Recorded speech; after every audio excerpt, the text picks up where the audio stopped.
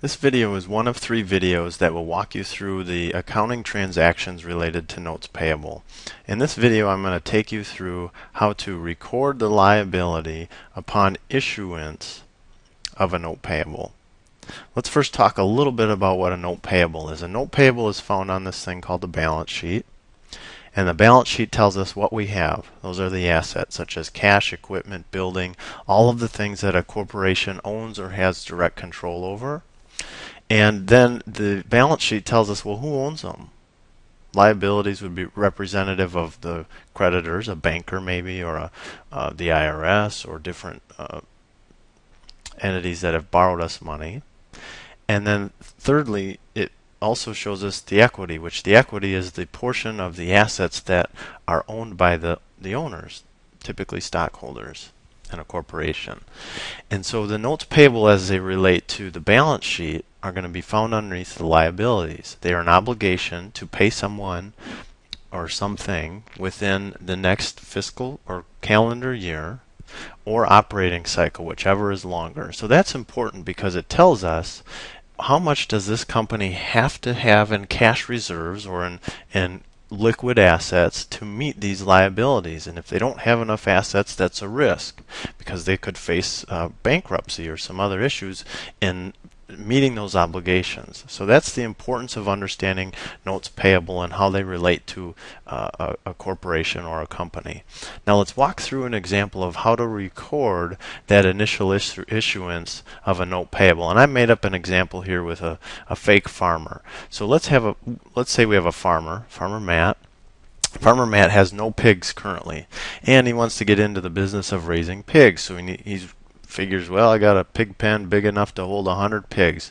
I got to go out and buy these pigs, baby pigs. I'm going to raise them and resell them. And I can get them at a cost of $50 each. But I don't have that money. But it only takes 4 months to raise a pig till it's at slaughtering weight. So that's a pretty quick time frame, turnaround. So Farmer Matt goes to the local credit union, says, I need some money. I need $5,000. And my idea is to buy these pigs, raise them in 4 months, resell them at auction, and I'll have your money back and a little bit of profit. Credit union says, no problem. We know you. You've been a great customer. We have no issues with loaning you the money. So on November 1st, the credit union says to Farmer Matt, yep, here's your $5,000. We'll give you 5 months to repay us. So it only takes 4 to raise them, but we'll give you an extra month in there before you have to pay us because it'll take some time to sell them. And we need to make some money. So we're going to charge you this thing called interest. It's 8% in this case. And that's an annual interest rate. That's an important piece of the puzzle here. So let's look at this first requirement, which is to journalize the issuance of the note payable. And we're looking at this from the perspective of the farmer. So if you look down here, I've got my farmer. This is Farmer Matt. And here's the credit union. We're going to analyze this transaction and look at what happened. Farmer Matt went to the credit union, says to the credit union, I want some money. Credit union says, okay, we'll give you some money, but you need to give us something. Well, what? Farmer Matt says, okay, I'll give you my word, my promise. I'm good for it. Bank might even have some collateral tied to it, but we'll ignore that for this purpose. So Farmer Matt gave a promise and in return received some money. So now that we understand the essence of the transaction, let's apply it to the accounting equation. Farmer Matt received money.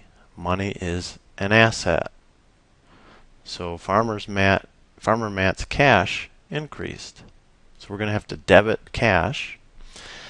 And we know our accounting rules tell us for every debit we have to have a corresponding credit. And so Farmer Matt gave a promise. And his obligations now have increased.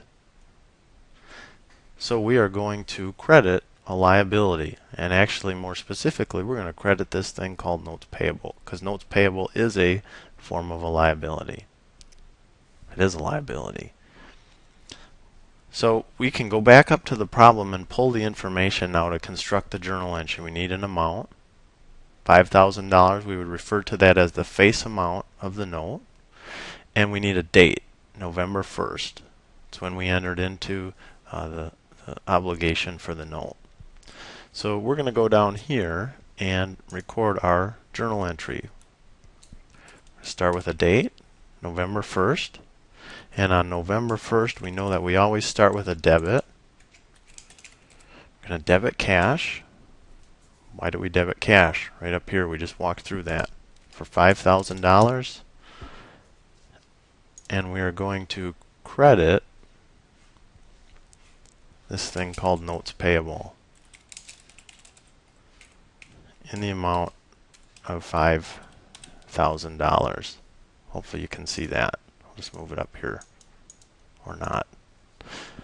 So we debit cash, credit notes payable on November 1st, and that wraps up and answers and fulfills that first requirement, which is to journalize the issuance of the note payable. In essence, by doing that, we've reflected in the financial records for the farmer that they now have an obligation, and it's a short-term obligation which tells an investor, tells a banker, tells an owner some important information about liquidity.